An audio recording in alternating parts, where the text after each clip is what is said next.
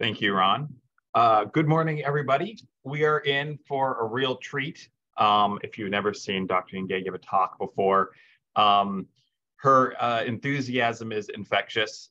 You can't help but be excited to see the wonderful science and feel how excited she is for it as well. Ying is a professor in the Department of Cell and Regenerative Biology and Chemistry at University of Wisconsin-Madison. And she's a director of mass spectrometry in the human proteomics program. And she is really a rare breed as far as she has her feet in both worlds as a true physiologist and biologist, as well as a mass spectrometrist. And I'm sure that any of you who've worked with a mass spec core know that the mass spectrometrist is excited to give you just a really, really long spreadsheet with tons of information on it and not necessarily help you gain biological insight out of that. And because that connection of mass spectrometry to insight and mechanism is incredibly challenging.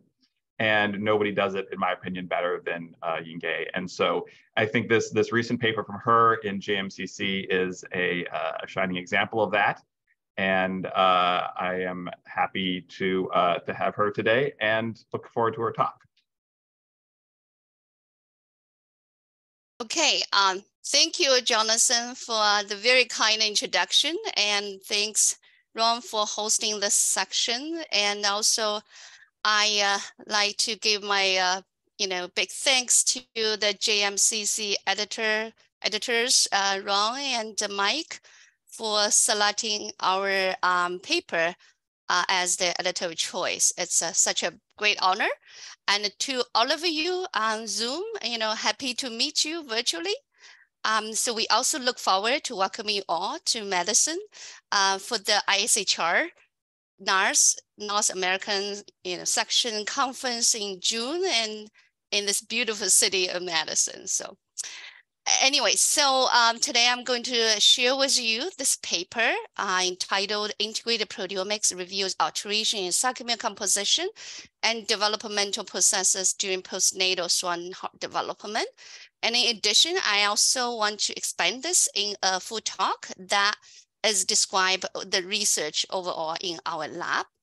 So as Jonathan mentioned, I have very unique career path. Actually, I was trained as a chemist and started learning cardiophysiology when, at UW-Madison. So I actually also have industry experience. I worked in drug discovery and development prior I came back to academia. So definitely very unusual career path. So in my lab, we really want to integrate chemistry with biology and medicine. This is what I see when I work in pharma, that all chemists work with biologists, pharmacists, MDs to develop a drug. So when I came back to academia, I have the same mind. I want to really train the students that they can much easier to land their future career. So I have talented chemistry students delivered these technology in proteomics, metabolomics. I have also very talented, students and postdocs in biology. Really utilize these freshly developed technologies to understand biological questions such as monofilament, metabolism, and signaling. We also have MD, PhD students help us connect to the clinic.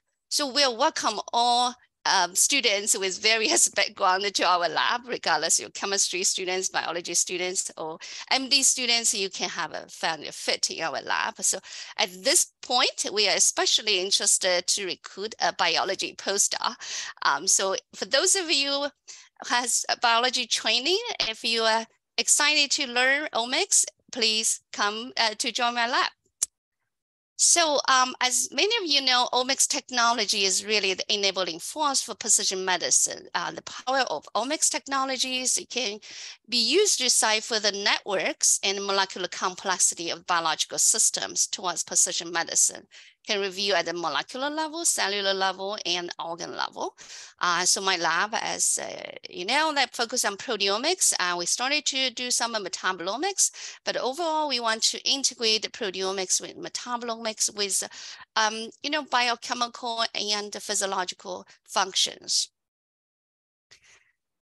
So as many of you know that, you know, proteome is very complex. So, you know, comparing to genome, there are many more proteins in the proteome. This is because one gene can be alternatively spliced into multiple mRNAs, and there are all kinds of post-translational modifications that could occur to the proteins, such as phosphorylation, acetylation, methylation, glycosylation, ubiquination. So these modifications, they are not merely just you know, decorations. They really regulate the protein activity and the function. So over time, we find that these modifications so important, but overall very difficult to study. So we are just trying to see to convince you that we now have a great technology to help you study the post-translational modification. That's a top-down proteomics. So overall, the genome is static blueprint, and proteome is dynamic real-life building blocks. And also proteins work together, like in the interactome.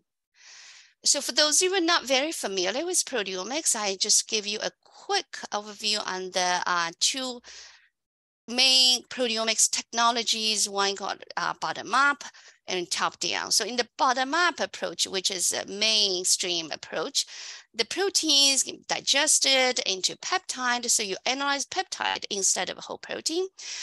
So the advantage is once you cut the proteins to peptides, much easier to manage. So we can do, you know, large-scale protein identification, you know, quantitation, and also identify interactome. So this method is really cool, very robust, very reproducible right now to show the global proteomics quantitation. But the problem is that, like, because you're cutting proteins into peptides, so not all peptide could be recovered. Thinking about in the proteome, you have millions of proteoforms.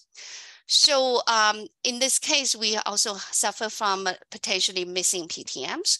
So if you send your samples to a core, or you get a few peptides representing your protein, so you may or may not find the PTM on the residue that you are looking for. So on the other end, we can do top-down proteomics, which essentially analyze the whole proteins without digestion. So this way you can, you know, really see the full picture of the whole protein. And then we always call it, like, you really see the elephant rather than touch pieces of elephant. So you can see, you know, whether your proteins are acetylated, phosphorylated, you have truncations, etc. And then we analyze all the protein, the intact proteins, directly in the mass spectrometer. You can obtain very high accuracy mass measurement. And to identify the protein, we do tandem mass spectrometry. So it's like do DNA sequencing. You know, you can kind of sequence each amino acid, then find the protein ID. You can also do quantitation and PTM mapping. So certainly this is a much reliable way to map post-translational modifications, because you essentially has 100% coverage of the sequence. But currently, the technology is still evolving because of challenges in protein solubility, separation, detection, and data analysis. So this is more like upcoming technology, and relatively newer. The bottom-up is much more mature. So in our lab, we recognize the strengths of both approaches and try to integrate them to address cardiac biological questions. So top-down proteomics is what I'm expert with. So I'm going to tell you how this actually works. So we said it's called characterizing proteoform. So proteoform is a new term that we use to define all protein products from the same gene, but maybe different alternate splicing isoforms or, you know, mutations. So this is a really cool technology to study, especially genetic inherited disease, which things cause them a mutation. So remember, you always find mutations. Some mutations cause disease, some mutations don't, and even same mutation, they made these different outcome. So this technology, top-down proteomics, can help us to understand how mutations affect post-translational modifications, alternative splicings, and function. So I'm trying to also show you what the data looks like in top-down proteomics, okay? So I take example of troponin I, my favorite molecule. So the troponin I, you know, when you get a very pure troponin I like this, you'll be pretty happy. But when you look at this protein in the high resolution mass spectrometry, there's so many different forms. So you wonder, oh, is this pure? Don't get a heart attack. They are all the troponin I's, it's just different modification. Because high resolution, so you can have high mass accuracy, and we can identify all the post-translational modifications. So this piece here, this peak here is acetylated full-length protein. This is phosphorylation because it has 80 Dalton mass differences. So in mass spectrometry, we are mass coded, right? Each mass coding is, you know, give you a different kind of a modification changes. For example, if you phosphorylation will add 80 Dalton, okay? So oxidation, this will add 16 Dalton.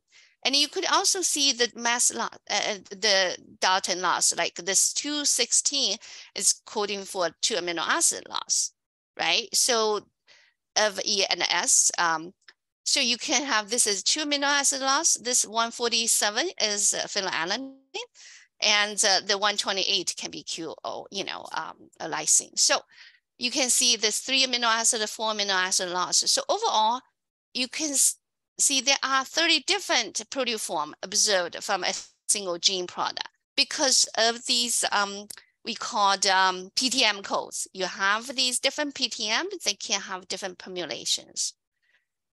So use analogy. In the traditional technologies, what you see is, you know, simplified. You think of the proteins in the terms of meta modification. So now with these ultra high resolution mass spectrometry, we call this as like molecular, you know, microscope. That help you to review the hidden iceberg, which is essentially the PTM code, right? Also, we have ultra high resolution that brings us with ultra mass accuracy. We can even distinguish the differences between acetylation and transmethylation, which is only 0.036 Dalton mass differences. It's super accurate. So with this high mass accuracy, so my former biology student, Zach Gregwick, he has shown nicely example in the heart. So this protein regulatory light chain, many of you know. So when it expressed the atria, we find it has acetylation in terminal. When it expressed in the ventricle, it has transmethylation. Okay, so luckily we also published a paper in JMCC. JMCC is one of our favorite journal for publication. I definitely recommend everybody to publish in JMCC. Okay, so in our lab, overall, we try to utilize these technologies to study heart failure. So we try to utilize large animal models in the clinical samples to that heart failures, its clinical and translational approach. We're very interested in the early stage, how, you know, the start onset of the heart disease. So our focus, of course, is on the sarcomere. You know, it's a contractile apparatus. It's so important in contraction and relaxation. So the kinase system is the first system I get to know when I start kinase biology, and I really fall in love with it. And I think we have a very strong monofilament sarcomere community, and it's such a welcoming community, and I really appreciate their support.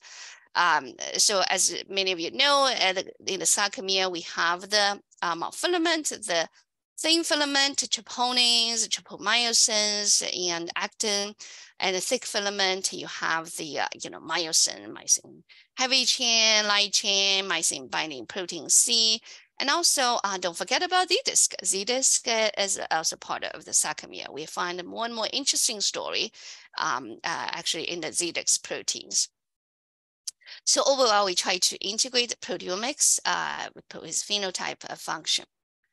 So in the past decades, we have tried to develop these top-down LC-MS-based quantitative proteomics for understanding proteoform biology and use that for precision medicine. So we take the tissues. We don't need a whole heart right now. We actually only need 1 to 5 milligram tissues, and also we can apply this to iPS cells. So we even recently we can apply to single cells. So small amount of samples needed. We do tissue homogenization and protein extraction. So many of the old previous established biochemical technology still works. We can separate them. This is actually we take from Jenny Van Eyck's in sequence protein extraction, so that we can first extract the soluble proteins, second extraction using TFA, so we can enrich the monofilament sarcomere proteins, and the third extraction as more of a like membrane proteins, insoluble ECM proteins. Now we have a new surfactant called azo to help out. So we mainly focus on sarcomere, so we can take the sarcomere extractions, but if you're interested in membrane proteins, soluble proteins, you can also use other fractions as well. So we use the chromatography separation. So you can separate each proteins on the LC-MS scale. If you only like sarcomere, we can actually do the one-dimensional chromatography. But if you want to expand the whole proteome, you do multi-dimensional chromatography that help you to achieve in the depths of the proteoform. So we can do online LC-MS rapid profiling. So each protein, when they elute, the same time, we can record a mass spectrum.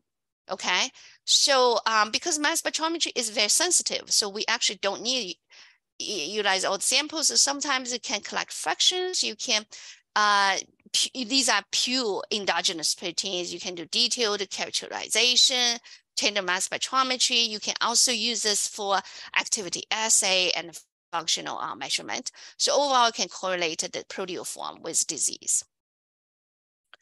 So I just want to highlight one of the very early study. We have the swine acute myocardial infarction. To mimic human heart attack, we use left anterior descending aorta 90 minutes for occlusion. And the long story short, after kind of top-down proteomic analysis, many proteins we don't see change, but there are proteins that we see change. So this is a cardiac troponin I. This is sort of expected as giving the importance of cardiac troponin I in contractility. And there's the phosphorylation. This actually, SERIN 2223 is known to regulate relaxation. And we find actually no protein. So that time, my colleagues here, JR, who's a kind of physiologist, maybe it's a troponin I related protein. And when we take a look at the mass spectrometry, it's a 25 kilodelta, and due to MSMS, we found this actually is anything but homolog. It's not troponin I related, right? So this is the beauty of top-down that allows you to discover new, targets that potentially you actually not in your prediction. So in this way, we find, this actually is this concerted regulation between troponin I and the thin filament, myosin light chain 2 and thick filament, and also ENH2 in the Z-disc. So going forward with this interesting finding we see, so together, collaborating with Professor J.E. Zhang in UAB, we find actually a similar, they reproduce a similar kind of like decrease of phosphorylation in the NH2 and the troponin I. And Zach Gregwick, as my student again work on this project, he found after the stem cell treatment, which was down in Jay's lab, in the mass spec down in our lab, we find these MI-induced proteoform alteration actually can be reversed by this stem cell therapy. And I want to also alert you the mass accuracy. You can see we have very high mass accuracy with the like ppm range. So we are very confident about the proteins. We actually don't really need to do Western blot. We actually much more accuracy and specificity than Western blot and high reproducibility.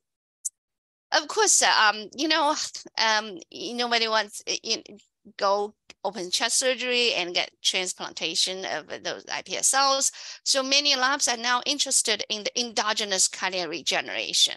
So in working with Jay and Wook, so that we are actually trying to understand, what's underlying the mechanism in these endogenous regeneration, as they previously published in the circulation journal, that the regeneration potential of the neonatal swan hearts, but this regeneration potential get lost when the animals actually grows up. So we try to understand what's going on in this development stage, right? So what happens in this mechanisms in these neonatal to postnatal development that cause a loss of this regeneration potential.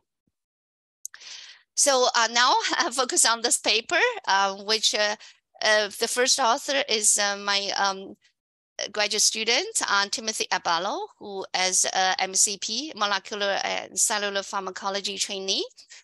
So in collaboration with Professor Jay Zhang and Wook, and my colleague here, Ahmed Memra, and many of the co-authors here.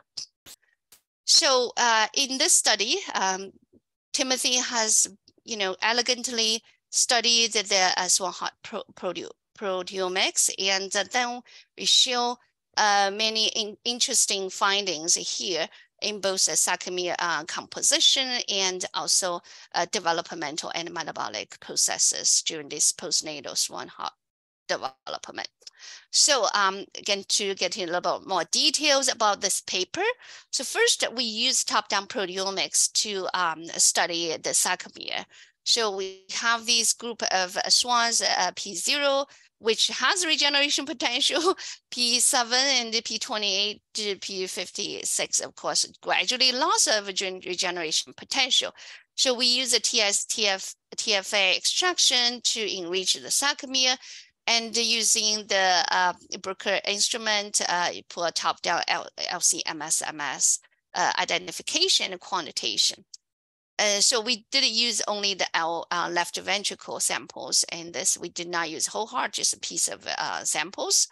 On the same time, we also do global proteomics that using azole, which is a surfactant we recently developed that can allow us to solubilize the proteins. So this global proteomics, we try to reach proteome beyond the sarcomere. It's just in addition to what we see in the sarcomere. So these two methods are complementary. Anyway, for the top-down proteomics part, we use this LC-MS approach so that we can separate the individual sarcomere proteins very nicely on this 30-35 minutes assay. And you can see these are overlay of different experiments. They're quite reproducible. So use this platform, we were able to reproducibly separate and identify these key sarcomere proteoforms. So this slide shows that top-down proteomics is truly quantitative, and we actually have very robust quantitation. So similarly as you do Western blot, we can do the linear. You can see these as well, Timothy has exceptional hand skills, and you can see this very linear response that we can get for this top-down proteomics. So we got this robust chromatography and linear MS signal intensity provided confidence in our downstream quantitative analysis. And you can see this quantitative analysis instrument response produced a square of 0.98 for all proteoform of interest. So by looking at this data, you wonder, really this is equivalent to you do probably many Western blots simultaneously except we have extremely high throughput, high sensitivity, and high resolution. So over the time, we have to convince the community. Once we could do this top-down proteomic study in type protein approaches, you don't need to use Western blot to validate. And we don't need a Western blot. So use mass spectrometry, you can identify all the proteins. So Timothy has down, kind of profiles all the monofilament proteins. So particularly proteins of interest, they actually change during this development processes. So in the top down, I want to say it's very, visual.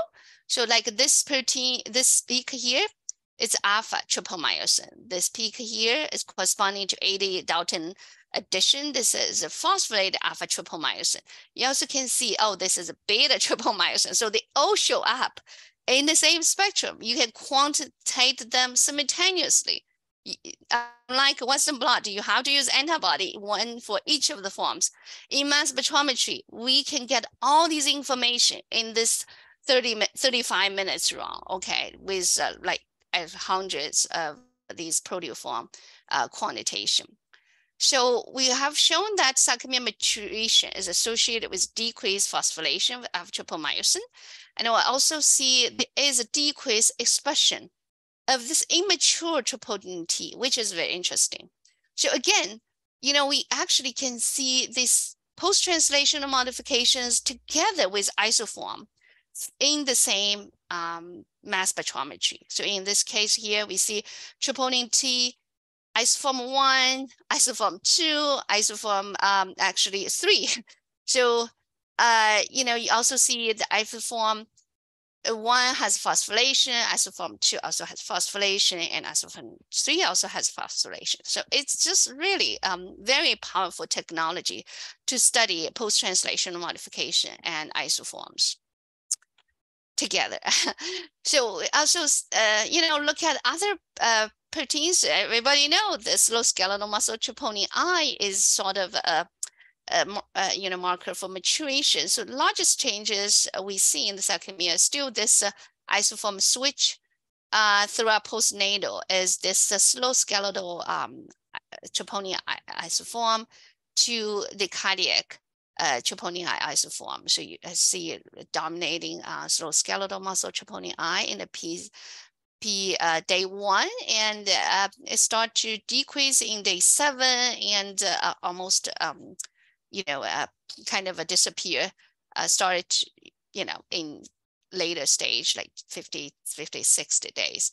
We also see other detected isoforms like myosin light chain 1A to myosin light chain 1V and myosin light chain 2A to myosin light chain 2V, and as well as alpha cardiac actin to alpha slow skeletal actin, which is kind of consistent with our hypothesis in the literature. So, as we talked about top-down proteomics right now, as you kind of use, we have the method ready for sarcomere. So we also integrated bottom-up proteomics because it's a very quick approach that, by analyzing these peptides, we actually can get thousands of proteins simultaneously. With the top down, we're looking more of less than 100 proteins, usually 20 to 30. Sometimes we can get 50 to 60 proteins, but we have a lot more proteoforms. Using this global proteomics, we also show you high reproducibility. So again, I'm very confident about Timothy's skills. He really has a exceptional data quality. So we use this global bottom-up proteomics. We actually identify 4,000 proteins per group. So this actually shows this reduced proteome complexity over time, and likely because of the mature protein forms. So there are these upset analysis demonstrate there's a core proteome common to all samples. We also see using this robust PC clustering, the samples are separated by time. We obviously see different grouping and for these different development stage. So this global bottom-up data shows us with this volcano plot that we compare different postnatal stage, that day 1, day 7, day 1 to day 28, and day 1 to day 56. So overall, we see increasing number of differentially expressed protein over time. Day 1 has this 587 proteins with high expression when compared with day 56. The proteome compaction over time. We also see the reduced expression of the slow skeletal troponin I and myosin light chain 1A, 2A over time, which agrees beautifully with the top-down data. So top-down and bottom-up are consistent in this case. And using hierarchy clustering, we can clearly see these 4,000 proteins. They have two categories that they have overall. They're decreased throughout one group is decreased throughout development, and one group is actually increased in development. Okay, so for the protein group decrease in development using this gene ontology analysis, which Timothy performed, we have shown there's heart development, cardiac muscle tissues, and muscle cell development, myofibril assembly, and the sarcomere organization. They are increased over the postnatal development. And on the other hand, we see proteins involved in metabolic processes. You see lots of metabolic processes. In protein maturation, metabolic processes, they actually decrease during this development stage. So to look into each protein, again, very quantitative method. We use this label-free quantitation, and Timothy has nicely showed these very, very good quality data.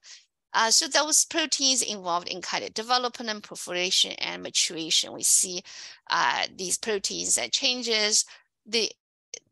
For example, the STK9, ME5-2C, IBM3, and this SMART3, they actually show decrease in the development, and there are also other proteins like CDK and 2C, FAB3, and these other proteins, they show overall increase in the development.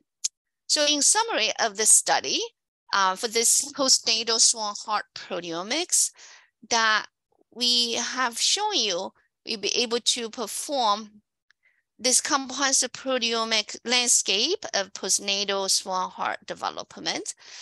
Using the top-down proteomics, reviewed multiple sarcomeric isoform switches during maturation. Shown global proteomics uncovered developmental and metabolic changes in swan hearts. And there's over 700 differentially expressed protein identified during the postnatal development. Overall, we have shown you this integrated proteomics review alteration and sarcomere composition, developmental processes during this postnatal swan heart development. Of course, this is just starting of this work, this short communication that we're going to follow up with more of a, understanding at the molecular and the functional level. So we try to next to apply to see in the cardiac regeneration and review the mechanism through this integrated proteomics approach and also system biology approach. Okay, so now I think I have extra time. So I'm going to talk to you a little bit about other work that we have down in the lab.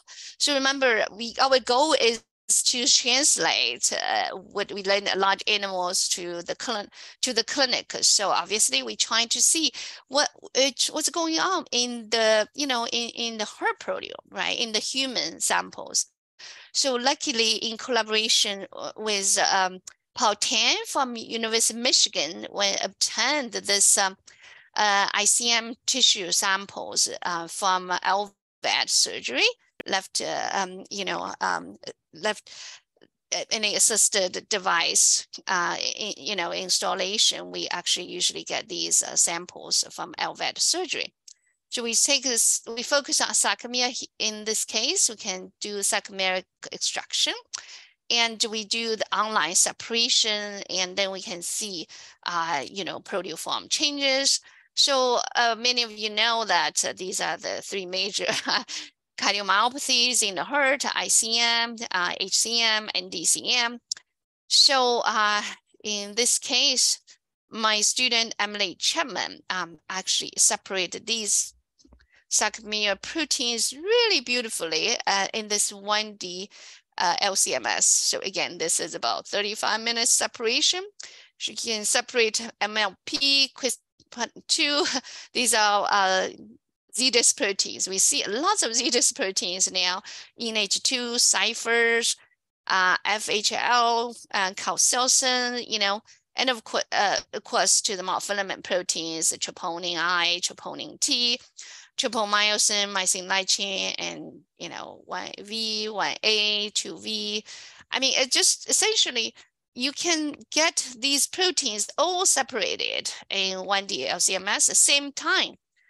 We can collect the proteoform. Again, this is all automated processes. The instrument run 24/7. You put the samples in and all the information you could have. So in here, we can see there's lots of different proteoforms like myosin light chain, muscle line protein, MLP. You can see phosphorylation, QUIP2, it has phosphorylation. So, calcilsin, we have seen multiple modifications as well. Okay, so she have shown that there is also decrease of phosphorylation in these ICM tissues. So remember, we have 16 donor and 16 ICM. These are just representation. So for those of you not very familiar with mass spec, you can see this actually peak represented the doubly phosphorylated troponin I, this singly phosphorylated, this unphosphorylated.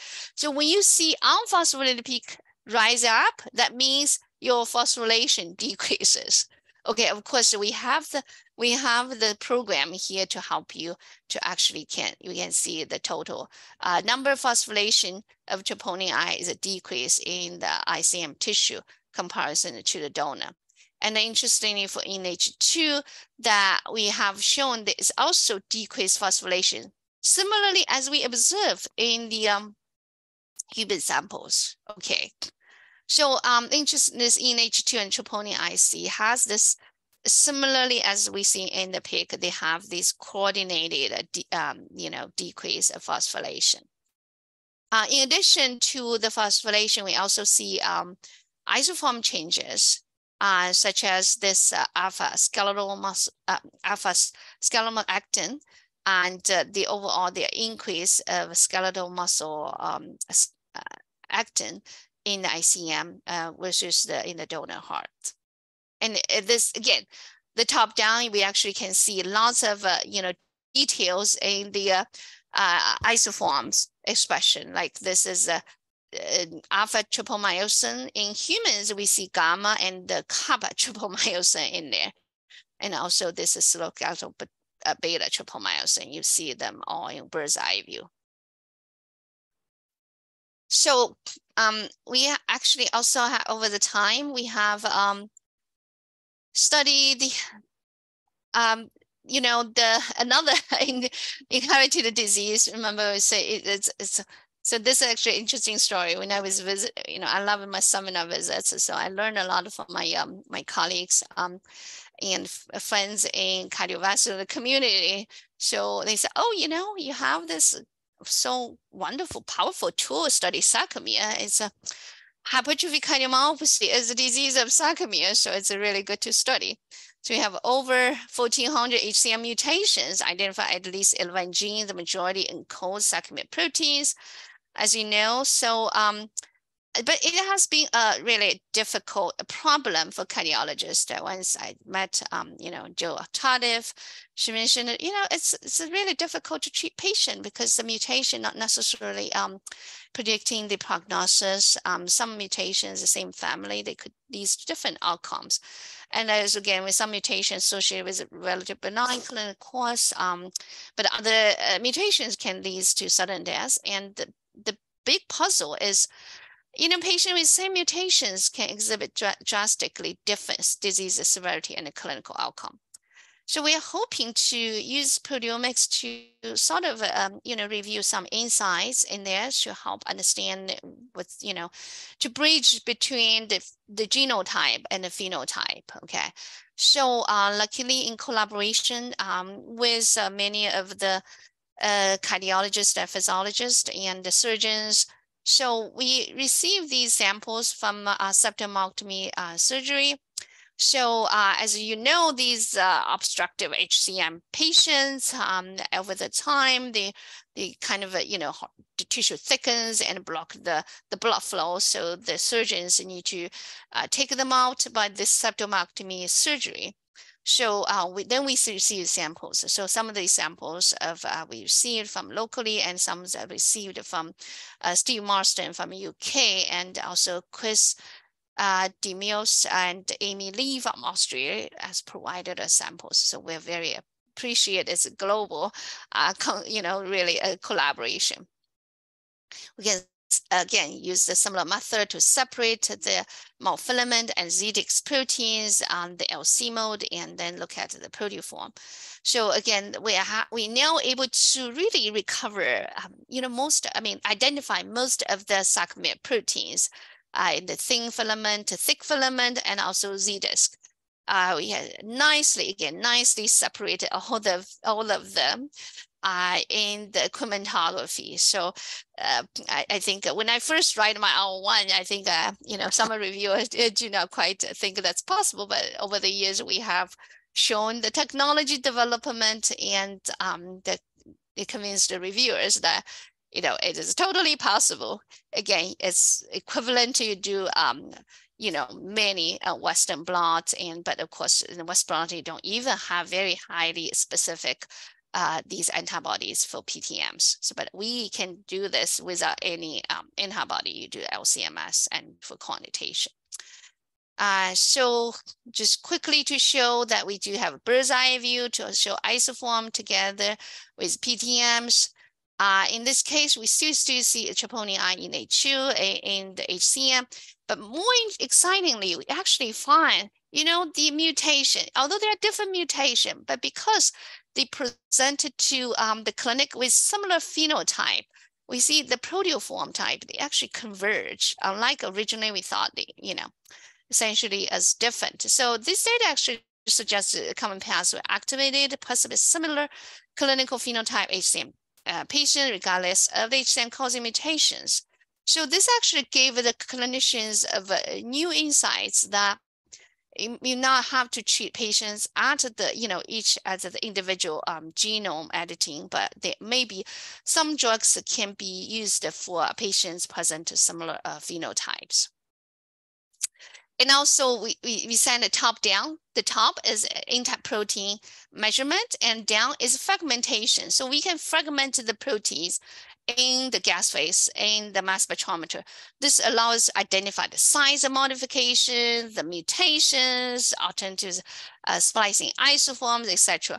And we have find very exciting thing is like these, same phosphorylation sites for both these troponin I and the NH2. This supports the SWAN heart failure model is indeed a great model. So that my collaborator Jay is very happy to see results. We actually also very happy that our hypothesis that the SWAN model is a good translational model for study heart failure. Okay, so we talked a lot about one-dimensional chromatography. So one of the problem of one-dimensional chromatography is only you see lots of smaller molecular weight species. So unlike gels, I mean, like mass spec has a bias against large proteins. So when you have small protein together with large proteins, we cannot see the small large proteins. So we have used size exclusion to separate large proteins from small proteins. So this way we can identify myosin heavy chain, myosin binding protein C. Yeah, we increase, the identification of all the sarcomere proteins, not yet to titin, it's a very big protein.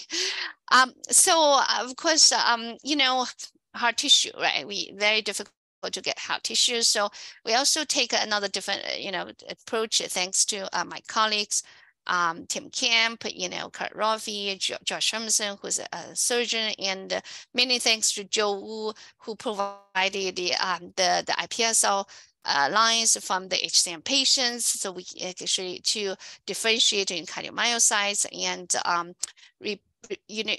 do in 3D engineered cardiac tissue by Carter's lab, and in Tim's lab measure electrophysiology, our lab to proteomics. We have shown you that top-down works for iPSL-derived cardiomyocytes, and we can quantify the isoforms and the PTMs.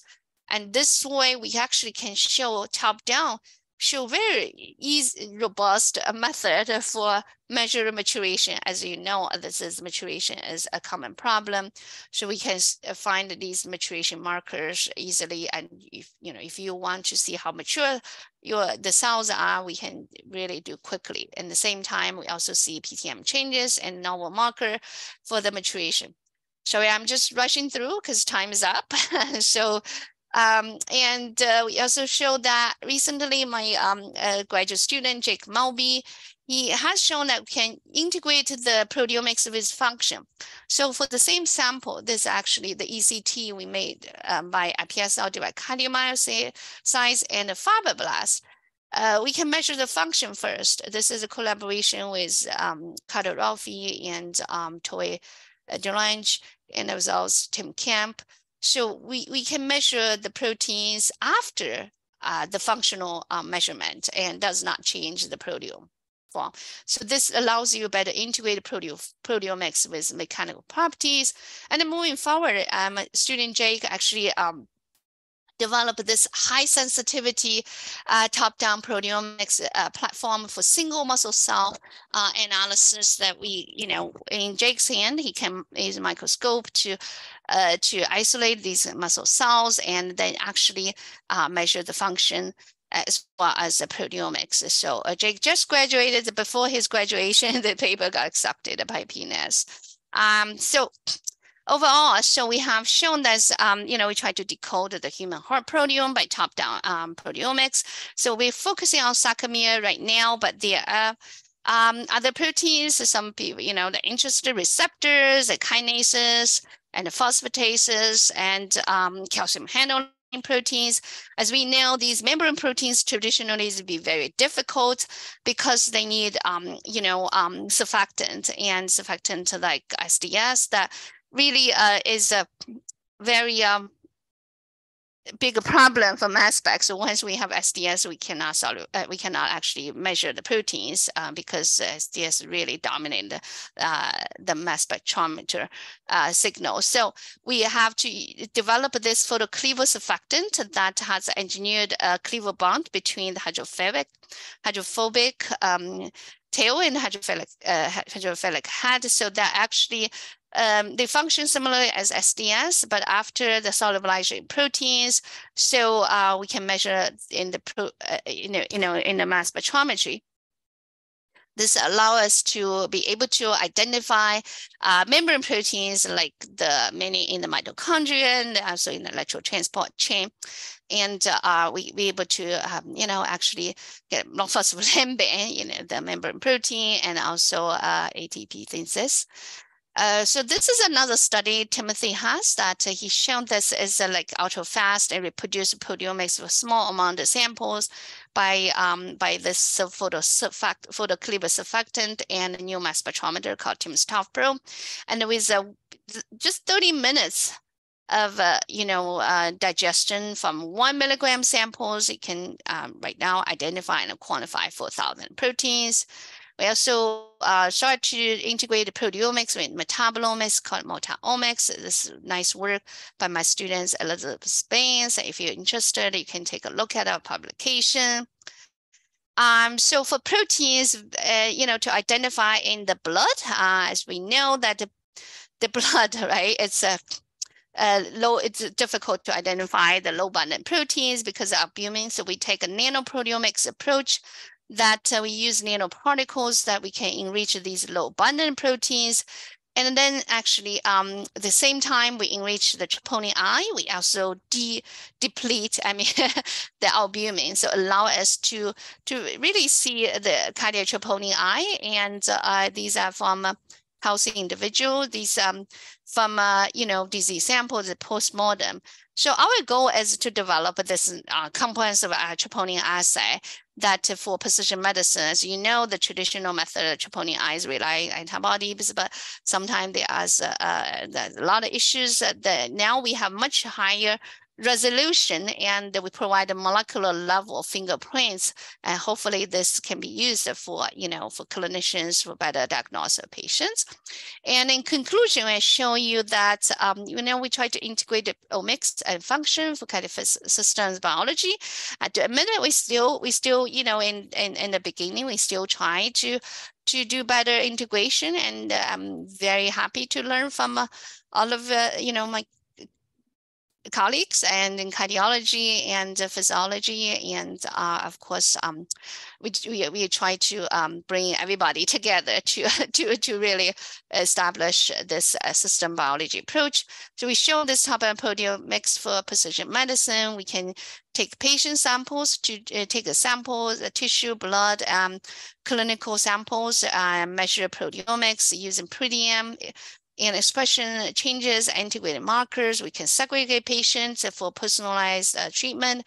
We can also use the patient's blood samples to reprogram PSL, differentiate in cardiomyocytes, and in the ECT to really test the drug. So to highlight this review by Joe and Saeed, and who now has his own lab. So these patient-specific iPSLs, I will say, certainly has a bright future for drug discovery, disease modeling and regeneration. So I'd like to thank my group. I have very talented trainees, excellent students, and postdocs. Thanks to funding, and also, thanks my collaborators. Medicine is a beautiful place, and we do look for, trainees. We have graduate students and postdoc positions available. So particularly call for biology students anyway with cardiac biology background interested in proteomics, please contact me. Okay, and last slide, whoops, is to welcome all of you to Madison. It's a really beautiful city. We have a really beautiful program, and we're gonna have a rooftop dinner and a lot of activities. So welcome you all to join us on June 27th, 30th. Okay, I'm done with it. I'm happy to answer any questions. Thank you. That was really a great talk. So there's a number of questions here in the Q&A box, so I'll read them to you, and you can just focus on answering them. All right. Okay, sounds good. All right. So the first question here from Kazi Hawk says, when you say global, do you mean all these developmental changes in protein expression are homogeneous throughout the heart? What about chamber specificity or transmural changes? Would you expect there to be different or similar changes in other parts of the ventricle or in the atria? So that's a great question. I want to clarify the global means like the entire proteome, not the whole heart. We actually, on this study, we only look at left ventricle. So likely atria, there will have similar trends, but we since we have not performed the study, but it's kind of it will be interesting to actually look at different chambers. So again, this is a communication. So we will need to do a more comprehensive study. So this is a good question. I might put that into my proposal to look at different, dissection transmural and chamber differences. All right. The next is actually from two. One was an anonymous question. The other one was from Bruce Allen. Basically, a lot of the examples that you gave for the top-down approaches are relatively high abundance proteins. How well do low abundance proteins, such as protein kinases, transcriptional regulators, how well are they detected? And would you, if you wanted to go after those, would you have to reduce the complexity of the sample to be able to analyze such targets? Absolutely. I think, yes, we always say I focus on sarcomere. So it is also, luckily, it's a highly abundant protein. It's I would say, low abundant protein, we are starting to look at them, right? The kinases. So because they're low abundance, so you're struggling with like detection, because it's like we always say, you play basketball with Yao Ming, somebody really tall, right? You cannot get the ball. So we have to separate low abundant proteins with high abundant proteins using multi-dimensional chromatography, which we are now developing in the lab to try to, use different chromatography separation. For your proteins extremely low expression level, we actually do we call the, as I said, you can either use immunoaffinity enrichment, or in our method, we use the nanoproteomics. We are developing these nanoparticles that we actually try targeting the kinases and phosphate. It's ongoing research. Yes, we are trying to work on those low abundant proteins. But it's more difficult. But again, when I first submitted my first R1, I got a great suggestion from the study section member to focus, and luckily I focused on sarcomere, so which is more abundant proteins. I have a tons of fun working on the sarcomere proteins, and I love my sarcomere community. Monofilament community. Well, I might be biased, but I definitely think that you picked the right one to focus on. Yes, thank you. But definitely those other proteins are very, very critical. We will work on them. Actually, we are working on that. We're going to show very nice data. So XJ Wong asked, so you actually did address this a little bit later on, but the examples that you showed for the top-down approaches tended to be smaller proteins. How does the size of the protein affect the accuracy of the top-down technique? So the size of protein so far up to 200 kilodalton protein, we'll be able to get pretty good accuracy. We have not seen protein like Titan. Actually, I did not show this data. That my students have shown the myosin heavy chain and light chain. They actually get pretty good coverage and mass accuracy. So this recent study by my student Jake Melby, so he actually has shown this myosin heavy chain 200 23 kilodalton. He has been able to ±1 ±2 dalton. So it's pretty accurate, I would say. But again, we have not tried to analyze Titan. So that's a different story. Mm-hmm. I think so far for proteins, below, about 200 kD, we should be able to get good accuracy. Yeah, well, to be fair, Titan's a different story for any approach. Titan itself is a whole proteome, pretty much, the megadog. So I think those of you working on Titan, like Hanko, others are just very brief. But it's very important. For mass spec, it's just very challenging. So the last question we have here is from Manuela Zoccolo, which is, you show beautiful data for a decrease in troponin I phosphorylation in ischemic cardiomyopathy. Do you see the same reduction for other myofilament protein pKa targets like myosin binding protein C, for example? So for that study, the ICM study, we only use 1D. So we have not used 2D, but we are now working on 2D to show myosin binding protein C is a bigger size protein.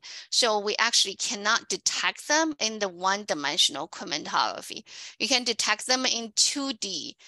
Two-dimensional chromatography.